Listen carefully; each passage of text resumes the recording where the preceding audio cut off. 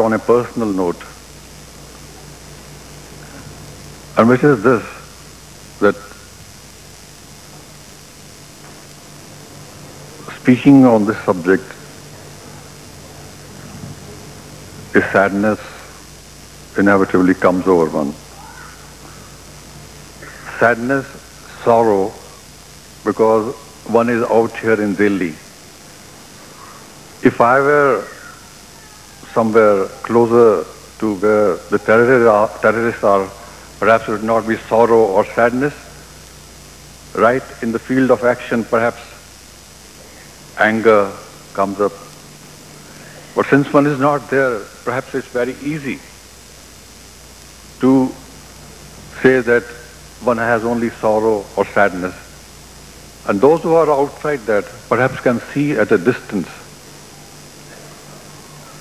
that this is the lot of people who have to suffer.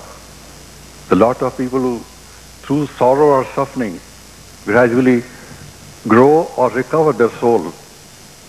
A soul is recovered in the process of meditation of what one has undergone. And this process, I think, it is our suffering here, personal suffering of one community. But in the process, you also see the suffering we share with the other communities also have suffered throughout history. Not long ago, there was this last war. For those who are still young but will probably remember, what had happened to communities, community after community, either wiped out, become non-existent, or its members scattered all over the globe. Now, this is what I mean by suffering, because from only personal suffering which we share, we have our own, then it becomes a kind of union which the note to the preamble to this conference has said, this fraternity that we must develop. In our own case, in the case of those who know Kashmir from the inside, not only as a physical entity, those who know, who have shared in it as the moments of this particular kind of, what I would say, not trying to idealize it, a Devik Shakti in it, which is certainly there in the very atmosphere of this land, which is the whole earth is also has that, certainly I think so.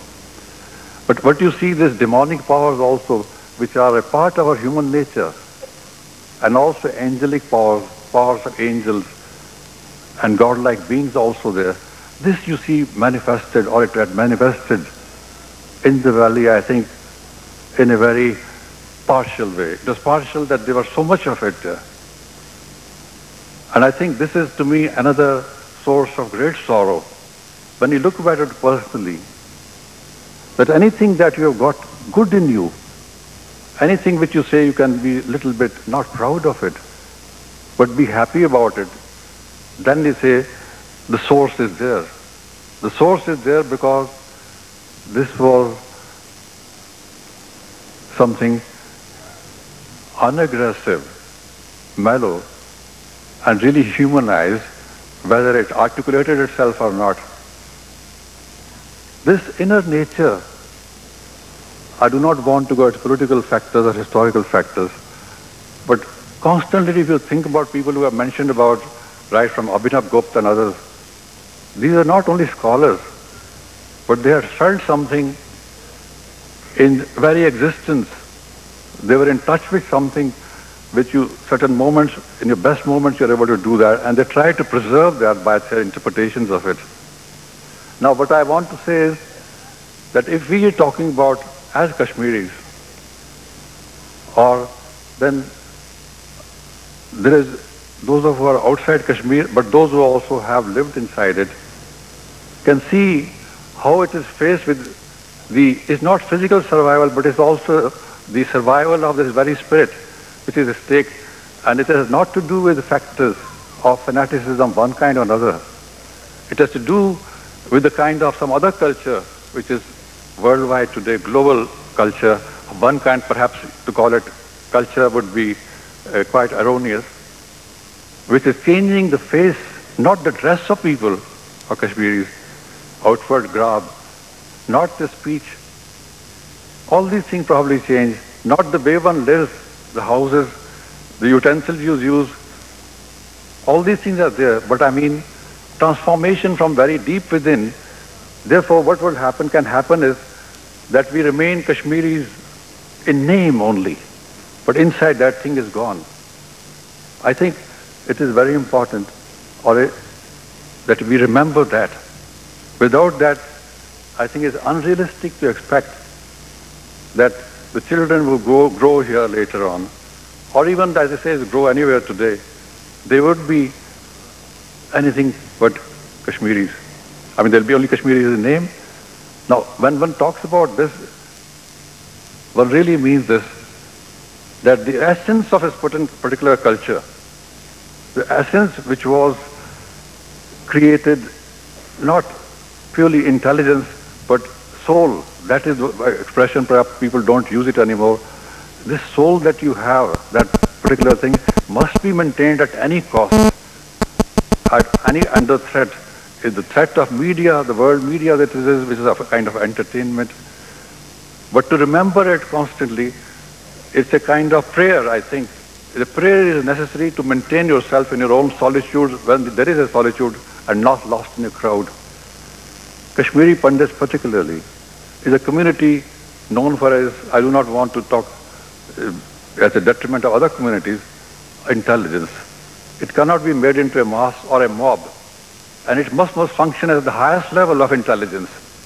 And for that, intelligence is not cunning, but it is being in touch with the very soul in which, the soil in which you have been born, like that. I think this is, without this remembrance constantly, and how does one remember this? One can only remember this by not a routine prayer, but I think distinctly, you say Saraswati. Saraswati is the goddess, you say, only given to the name, a form of the divinity of nature. The divinity is most benign, most uplifting form. If we can recreate that, our painters, our artists, and I think Kashmir had that. It's unfortunate that the great workmen that you have in Kashmir, their voice is also choked, who create these great, you see the crafts like this. That is one form of it. And then you have the painters, the writers, the musicians and so on. They're only an expression of this particular power which is within us like this. And you have to nurse it, to nurture it, and to respect it. That is what is sacred. When one has this sense of sacred, the uplifting force, then you know Kashmir, what we mean by Kashmir is this, and I will try to explain that, will remain. It will not die, because this is the deeper source which will sort of make us remember that the distinction that you are thinking about is that you have to lift yourself up to that. It is not there in us all the time. It must be brought back constantly. And this renewal through memory, through loving images that there are, these loving images must be nursed. This is not hatred, this is love. And love is a greater force than hatred of any kind. And I think we can nurse this love through these images, through the powers of our imagination. Then I think no power on earth can really sort of destroy that. Even if there's one man remains from the valley, who like, I think this will again proliferate, will come out. This is what happened to communities which have suffered like this, but who have maintained the reserve, the restraint, and the power to remember. Somebody spoke about the Jewish community, and I'm not, do not idolize them again, but you can see that this community, by constantly it remembered that. There is a very long history also. And you say this is again also another kind of intellectual community.